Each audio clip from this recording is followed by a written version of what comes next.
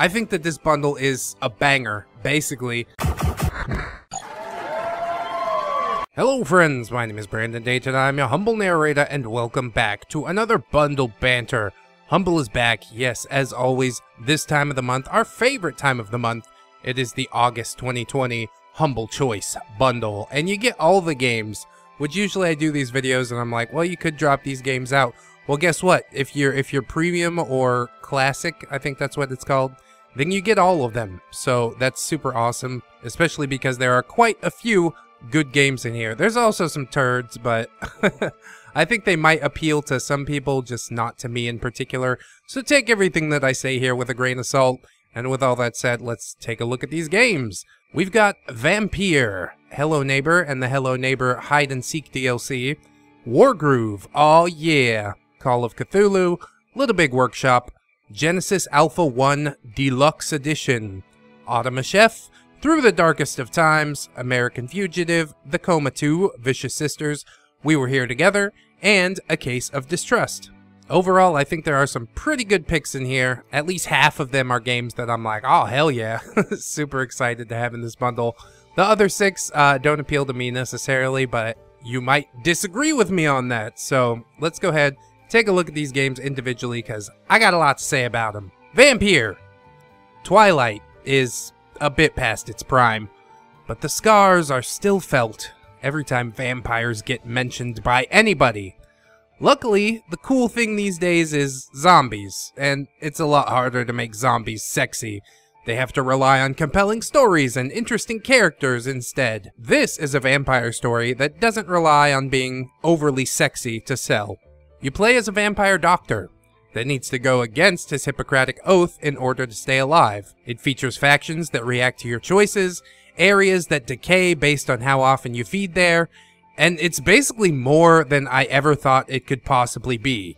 I was offered a review key for this one, and I ended up passing on it, largely because I had Twilight in the back of my mind, and I'm like, oh, vampires are stupid. Oh, how wrong I was. The game is more than I ever thought it could possibly be. 1, the game looks freaking amazing. 2, it tells a fantastic story with compelling characters. The gameplay itself is pretty nice, although combat can be slightly sloppy if you aren't using the lock-on feature like constantly. It can also get a little bit grindy due to not being able to fast travel and needing to fight your way to wherever you're going. But if you're looking for an open world RPG with a vampire bent, this is the one and only pick, and I'm so glad it came out as amazing as it did. As far as headliners for this bundle, ooh, this is a heavy hitter. Hello Neighbor and Hello Neighbor Hide and Seek Collection. Tiny Build publishes some decent games, but the problem that they seem to constantly have is that the concepts are always half-baked. I think that's more a problem with the developers, but I think the publisher has to take some of the credit for that. Why are they pushing games out the door when they're seemingly only half done? They should send the developer back to the drawing board, right? Well, Hello Neighbor is no exception to this rule. This game did get some attention, and I was interested to give it a spin, but it was so disappointing on almost every level. I love games that allow you to snoop and sneak, but the entirety of Hello Neighbor feels like a beta test. The controls are ineffectual and pretty sticky. I think that comes down to the physics, which are a total nightmare in themselves, and that becomes a major problem when you need to do things like stack boxes to solve a puzzle. The puzzles become a test of patience, as you simply attempt to get the fucking boxes to stay still. I see the solution in my mind, but getting there is half the battle. The game is mercifully short, but it doesn't offer much worth experiencing in my opinion. The Hide and Seek collection is the prequel that probably never should have existed. It runs on the same engine, with the same problems, and the same uninteresting story. There are some supposed horror elements in both titles, but unless you're a baby or an extremely skittish rodent, this game probably won't do a damn thing to actually scare you. I won't say that I'm disappointed in its inclusion in this bundle. There's probably a reason that a lot of people chose to play it and or upload it on YouTube, but I just don't get it personally. The popularity of this game is an absolute anomaly, but whatever, to each their own, I suppose. Wargroove! Hell yes, Wargroove! I've been playing this game since release, and I even double dipped to snag this game on the Switch. when it was on sale. Yes, it is that good. Advance Wars basically waffle stomps the shit out of Fire Emblem in my book. Keeping visibility with scouts while pelting the enemy with artillery, then rushing in to capture their forward bases is just, always a thrill.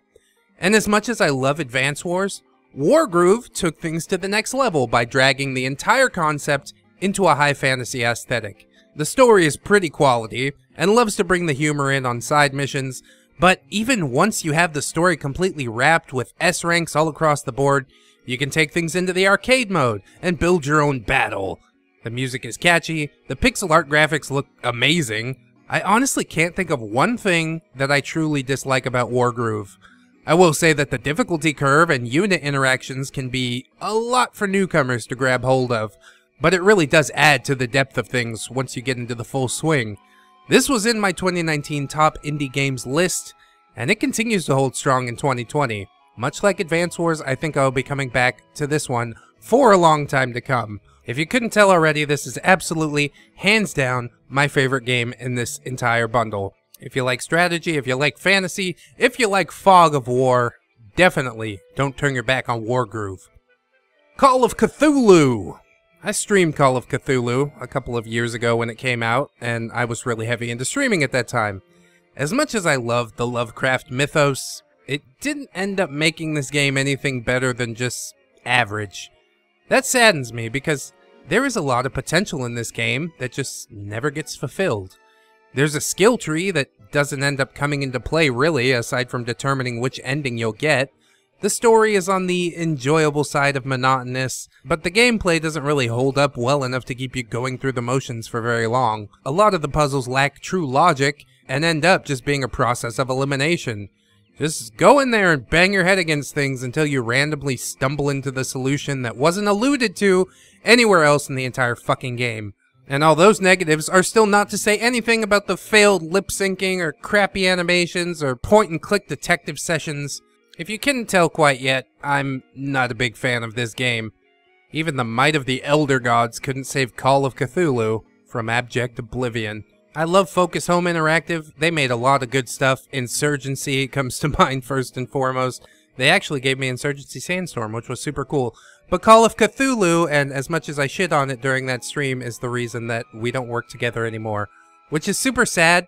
If I had known how much I would dislike the game before I booted it up, then I probably wouldn't have streamed it at all, but I got the key, so I felt the need to stream it, and the developer got really upset and doesn't talk to me anymore, which is sad. So RIP Focus Home Interactive, I'm sorry we couldn't work things out, but I basically refuse to lie to developers and also my audience about how much I like a game or not. We gotta keep it honest. That's basically the only thing that can keep a YouTube gaming channel afloat, because there are channels out there that say every game is good, and if that's the case, then none of them are. You know what I mean? Anyways, moving on. Little Big Workshop. I really like games that put the player in control of production of some sort. Big Pharma was passable. Jurassic World Evolution is one we've talked about before. Prison Architect is a sleeper hit as well. Rise of Industry, the reigning champ, of course. I think I mention it every fucking video. Little Big Workshop fits in right between Big Pharma and Jurassic World Evolution on the bottom side of the ladder. It's fun, but not expansive enough to keep up with the likes of my favorites. It also has the same cartoonish, generic style that I've seen in like every fucking simulator game from here to 2 Point Hospital. I don't know why it's such a popular pick, but I gotta admit that it isn't my favorite. It makes it feel extremely generic. However, I will say that it makes things a lot more satisfying when an unfortunate worker lights themselves on fire. The gameplay loop definitely needs some smoothing out, and I'm disappointed with that because I expected a lot more from this title. It's definitely above average, but above average wasn't quite enough to grip me because this is a genre that I really enjoy. I was expecting it to blow my socks off, and quite simply, it didn't. Genesis Alpha 1 Deluxe Edition. That's a mouthful. Half management game, half FPS roguelike, and it doesn't manage to do either one particularly well. It could have been a fantastic experience, unlike anything I've ever experienced before. Instead, what got released is a bare-bones, kind of beta-feeling build that probably should have spent another year or two in the oven. It's extremely rough around the edges, despite how pretty it looks. Headshots don't seem to matter, crew members will ignore problems that have lethal consequences, small issues can escalate and set you so far back that it will take hours of gameplay to catch up to where you were. It's an exercise in futility and repetition. And really, I could stomach all of that if the game felt fun to play and had an engaging gameplay loop, but it fails on that front as well. The concept of the game is original and amazing, but the execution leaves basically everything to be desired. Given more development, it could be great, but as it stands, it is very underwhelming. Automa Chef. So after Humble went and ran through the entire Zachtronics catalog, they went to Team 17 and they said, "Hey, you got any programming games? People are saying they really like these programming games." Who the fuck said that they like the programming games? We could fight right now! At least Automa Chef isn't as wildly difficult as some of those other Zachtronics titles. I think most people could probably get a grasp on this one. You're basically tasked with building a robotic restaurant, which is something that I understand infinitely more than synthesizing pharmaceuticals or debugging computer programs. Just make a cake! There's a lot of attention to detail, and plenty of replay value to soak up your long days spent avoiding actually cooking anything sufficient for yourself. Irony. I'm surprised that Little Big Workshop and Automa Chef both wound up in this bundle because they're fairly similar, but in a video game versus, which is one of my other series that's currently abandoned, paused, whatever. But in a battle between the two, I do think that Automa Chef would take the win. Mostly because you don't have any workers to try and push around and make them do stuff. All you have to work with is lovely, reliable robots. And that's the world I want to live in. For a little while, at least. Through the darkest of times. People really fucking love World War II, man. Thankfully, this is a rather interesting take on World War II. You won't be loading up a rifle and heading to the front lines like every other game. Instead, you take on the role of a resistance leader and sow the seeds of discord as Germany slowly shifts from the Weimar Republic into full-blown Nazism. There are a few different faces to get acquainted with, and they all have their different skill sets. The skills in this game are secrecy, empathy, propaganda, strength, and literacy. Aside from strength, you can tell that it takes quite a different route than the standard RPG fare. While I certainly like the ideas in this game, the story, characters, and execution are all less than stellar. The artwork is nice, and the game is certainly playable, but I'd wager that it won't do much to change your life or the way you look at gaming. The writing feels very modern, and it managed to break my immersion pretty consistently. As a side note to the devs, I'd wager that it would be worth investing in Dayton Does to write out your next game. Here's my card. Call me. American Fugitive. I tend to throw shade on quite a few of the games in this bundle that a lot of people seem to enjoy playing. Well, this is the game that will welcome the shade to be thrown back the other way. Oh, how the turntables, or something. You guys might know how much I enjoy loud and dumb action games. And American Fugitive fully embraces what it is, so I gotta show it some respect for that. You can easily draw parallels to early GTA titles all you like, but American Fugitive goes a little bit deeper, with a whole breaking and entering system that allows you to rob houses. Awesome! If the owner is home, you can attempt to subdue them, or just feed them a fucking lead salad. But if things go south, it's gonna get hairy. The plot is honestly pretty inconsequential. You're being framed for murder. Prove that you didn't do the murder by murdering a bunch of other people. It's dumb, but it knows that it's dumb, and it embraces that fact. Is it a great game in the traditional sense? Not really. But I'll be damned if it isn't a shitload of fun. This was sort of the sleeper hit of the bundle for me. I knew I would enjoy Vampire, I knew I would enjoy Wargroove. I had no idea how much I would enjoy American Fugitive. The Coma 2, Vicious Sisters. I'm generally not the person to come to if you're looking for an opinion on horror games. I've seen it all, and my nerves are shot to hell, and the genre is fucking inundated with garbage that relies on being spooky instead of just telling a good story. Well, The Coma manages to tell a good story while still maintaining that spook vibe. I think that's because South Korea is just notoriously good at creating horror movies, and horror games, and movies, and games in general. I mean, I'm certainly not a Korea-boo, but living in the Philippines has given me a renewed kind of respect for that little peninsula.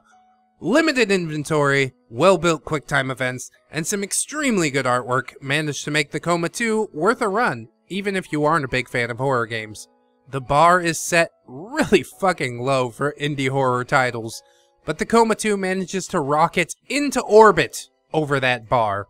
While this game and genre is not necessarily in my wheelhouse, I will say that it is definitely objectively a good game. I think basically anybody out there should be able to squeeze at least a little bit of enjoyment out of The Coma 2. We Were Here Together, the third installment in a trilogy, that trilogy being We Were Here Too, and then now We Were Here Together. Does this iteration stack up to its predecessors? Not for the most part, in my opinion. The graphics are a step up, which is great, but unless you're a fan of sports games or Call of Duty, then you'll likely agree with me that upgraded graphics are not a sufficient reason for an entirely new iteration of a game. Okay, well, they do allow you to actually see your player too, which is new, but is it really enough to justify an entirely new game that you have to pay for? Puzzles are well built. Some are a little obtuse and require some poking around in the dark, but you'll get there eventually. The game doesn't do much, if anything, story or lore-wise to move the series forward.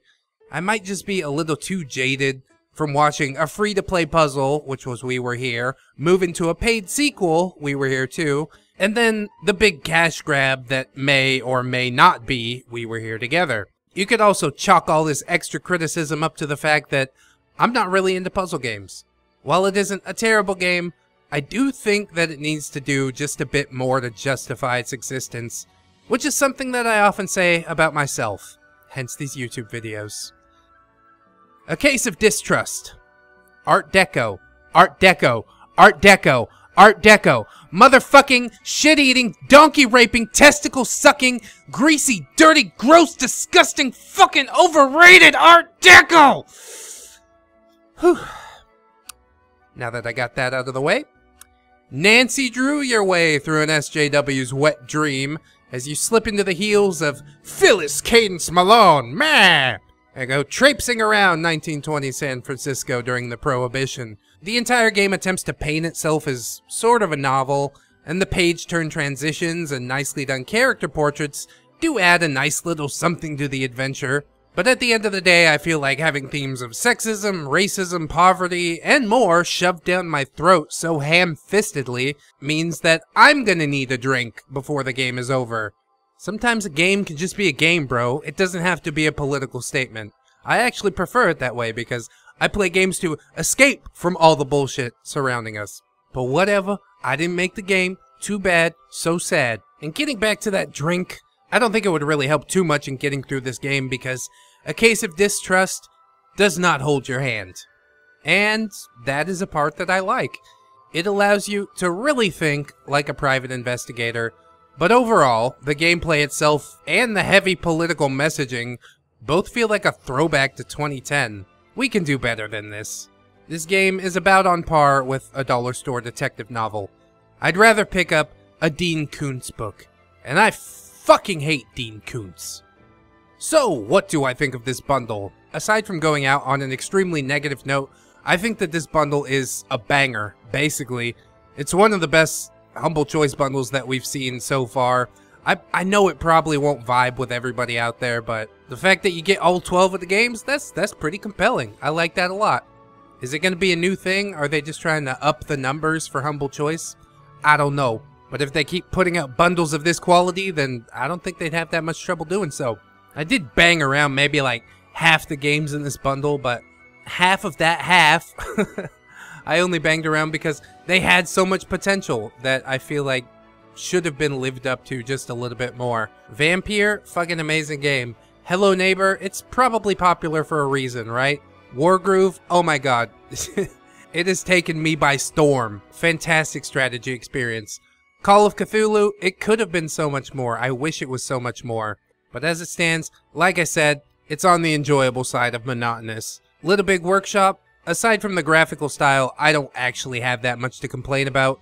Genesis Alpha 1 Deluxe looks amazing, fantastic concept, really innovative, and just kind of fell on its face because I think it was trying to do too much.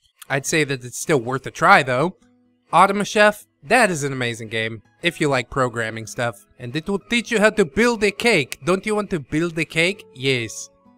Lovely. Through the Darkest of Times, it's an interesting concept.